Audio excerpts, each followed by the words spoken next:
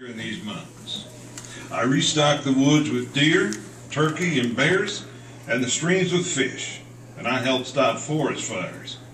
I was born William Arthur Woody in 1884 to Eliza Ingram Woody and Abraham Lincoln Woody. I've worked here all my life. I started at North Georgia College in Dahlonega, but I quit to farm. In 1912, I started working for the United States Forest Service, surveying and buying land and setting exact boundaries. In 1917, I took the National Forest Rangers examination. And in 1918, I became the first ranger in the Southeast. Now, back when I was just 14 years old, I saw my father kill the last deer in the North Georgia mountains.